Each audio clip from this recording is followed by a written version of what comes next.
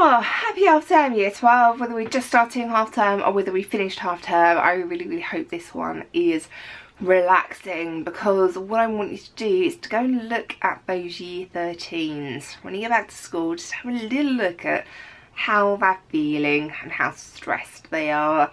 I don't want you to remember back to year 11, how you were feeling, you know, coming up to Easter, February time, when you knew you had your exams coming up.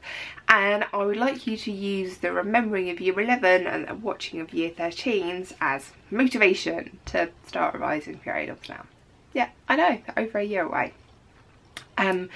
But the sooner you start, the better it is going to be. Whether this is doing little things like making flashcards, making mind maps, printing off papers, getting stuff ready for when you need it. The more you do now, the more prepared you'll be for year 11, the less stuff you will have to worry about later on.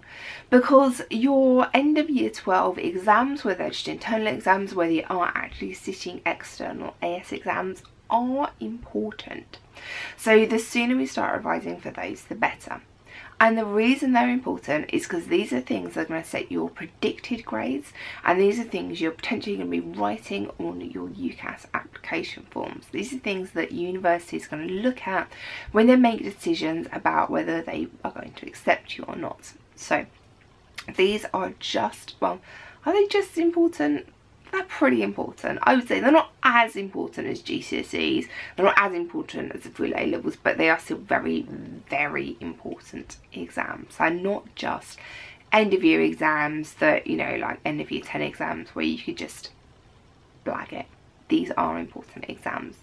But it is still really important to remember that you are the most important thing in this whole situation. We need to make sure that you are happy and healthy and you can see yourself through this. So making a revision timetable, getting everything planned out. What things do you need to do when? Have you got this prepared?